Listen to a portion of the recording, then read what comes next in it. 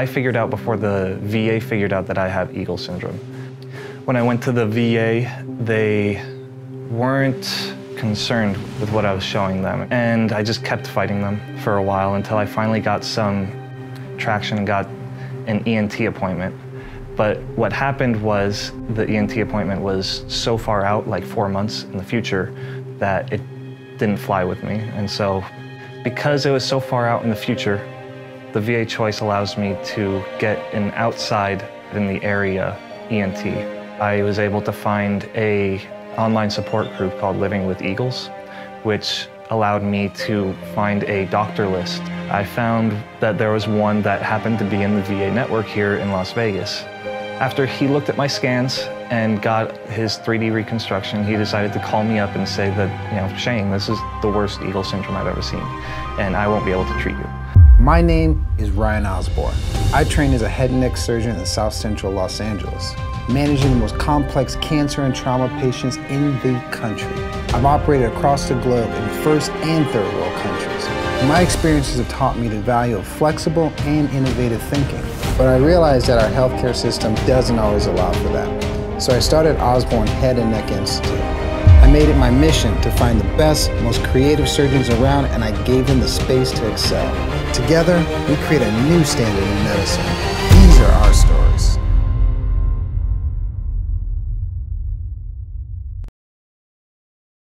There's also a promise America makes to its troops, and that is, if you serve your country, when you come home, your country will serve you. Fox 13 investigates troubling claims from local veterans. They say they are still after all these years, facing excessive wait times for benefits and health care. CBS News investigations revealed widespread manipulation of appointment wait times.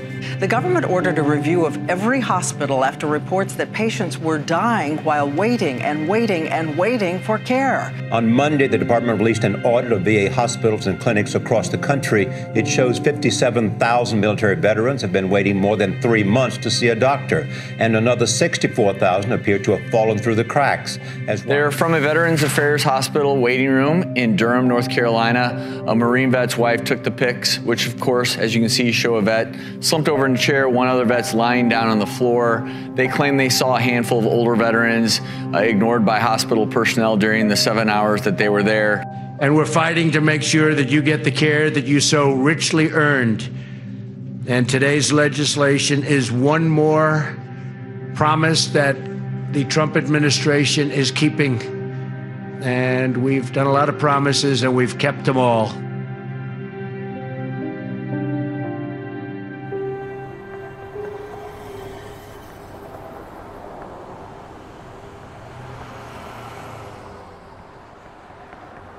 Hey, you're okay. You're a good boy. I'm Shane Figueroa. I'm 29 years old. I'm a U.S. Navy veteran. And I'm from here, Las Vegas, Nevada. I'm not trying to disrespect any doctors that work in the VA. I know I've had a lot of great doctors in the VA, and I've had a lot of bad doctors in the VA. Some of them don't want to really listen, but there are a lot of them that will take an hour just to treat one patient. There are the doctors that I see in the ER just want to get me out of there as fast as possible. I mean, I know that that's kind of the name of the game, but when they see that there's this in my neck, they don't recommend further treatment. They don't recommend further scans. They just kind of like throw their arms up in the air and go, well, there's something there. Months go by with the VA. I'm still bugging them, asking, what's going on? And it turns out that the person who's supposed to be finding me a surgery is kind of gave up trying to find me a surgery and didn't tell anybody. And so I found out that the last thing he said was, I can't think of anyone in the VA network that can perform the surgery. And so at that point, I was feeling kind of lost and hopeless, and I was like, I'm just gonna write Sue from OHNI, just kind of lay out everything that was going on. Sue, thank you for the reply. You are actually 10 times faster at replying than the VA. While Dr. Osborne doesn't think the risk is worth it, I definitely do. Because of my Eagle syndrome, my wife and I can't be intimate. Every time we try, my pain flares up worse. I can't even study for my classes. I'm in such pain all the time that I would rather die than live like this any longer. Every day having to wake up and like, okay, I'm just going to be spending my day practically doing nothing and feeling like a burden and a disappointment to everyone around me. So why should I be a burden to them? Why should I keep going this way? Every day is a personal hell. I haven't read this in a long time. At that point, every day, I'd have thoughts of suicide where I just couldn't handle the pain because it took a long time for the VA to even give me pain medications throughout the day. Existence is not a life. Every day I hope that it's either my last or that I will finally get this surgery. I told her about all of this, and she rushed it over to Dr. Osborne, who graciously gave me another phone interview, who then, at the end of it, decided to give me the surgery and pay for it, which it blew me away. I mean, I'm on the verge of crying right now just thinking about it, and I did cry at the time. So that's what brought me to OHNI. I have a son who's almost Shane's age, and it just really hit home. So I thought, well, why not give it a try? I know Dr. Osborne's an expert in this, and I thought, well, if anybody can help this guy, it would be our team here. So Eagle syndrome, to put it very simply, there are two ligaments that you have one on each side of your neck, and these ligaments attach to the skull, and they attach to what we call the hyoid bone, which is sort of like the wishbone of a human being. And sometimes those ligaments, which are generally soft and mobile, just like a ligament that you would find on a chicken leg, it turns hard and calcified like bone. So it becomes like these rigid rods that are stuck in your neck. And those rigid rods, because of where they're located next to multiple cranial nerves, one that moves your tongue, one that moves your face, also arteries and veins such as the jugular vein and the carotid artery, when there's compression on those structures, people can get a host of different symptoms. That's your facial nerve. This is your carotid artery, and that's your jugular vein. That's taking blood to your brain, that's taking blood away from your brain. This is that ligament. There's a nerve. So you see why no one wants to go in that area. Because it's close to everything that's important. It's in an area where you can hurt the patient as quickly as you could help them. You have major nerves, major arteries and veins all tucked in that little bitty space, and you're really working within about a 1 square inch radius. If you make the wrong move in one direction or another, you are going to hurt that patient. I'd take any risk, honestly, at this point. I know that a doctor wouldn't take risks that, if there was a 90% chance that I'd die, they wouldn't take the risk of doing it. But at this point in my life, I would. Without a second doubt. And I can't think of a better doctor than Dr. Osborne. I mean, I've done my research and I've seen everything that he can do. And if I'm gonna take this risk with anyone, I'd want it to be with him.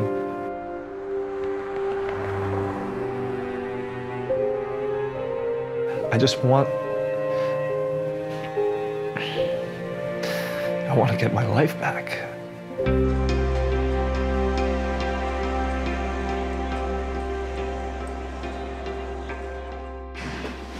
Shane, we're ready for you? Okay, Cass, I love you. Yeah. Love you too, bro. You got this. I know. See you in a few hours. Yeah. Excited, ready to go.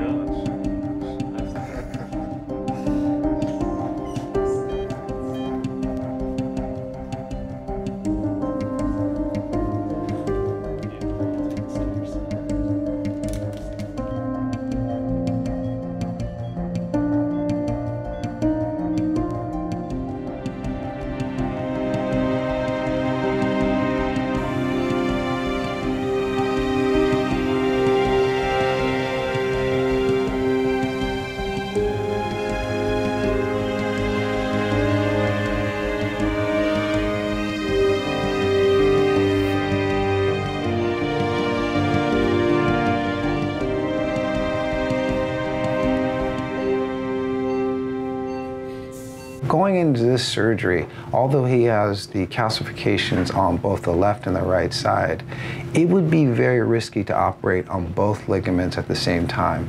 So we're going to do the side that we believe to be causing him the most difficulty. If after that he recovers and he gets enough improvement, that may be the only surgery we do. If it's not, we're going to go back and do the other side.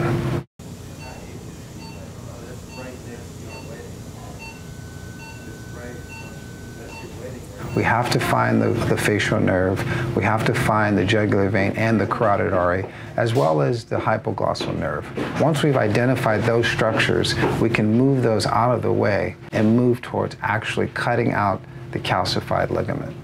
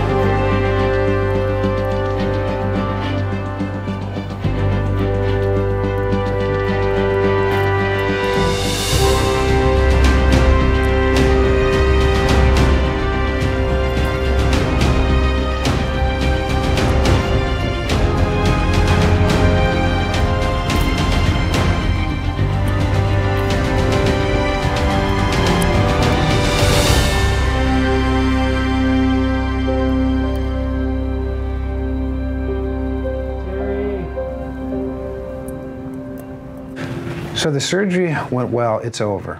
And I was able to remove the entire ligament that was calcified. As far as how this is going to work for Shane, we're gonna have to wait and see. I still don't know if I've helped him. All right, round one, successfully done.